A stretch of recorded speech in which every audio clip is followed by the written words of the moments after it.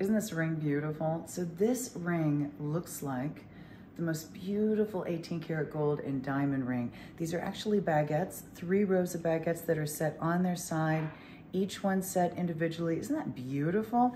This is a very sophisticated, elegant, definitely step above take on a fabulous ring. I love the fact that you can put it with another band, you can wear it on its own, whatever you want to do, but this is definitely for a woman who knows the good stuff.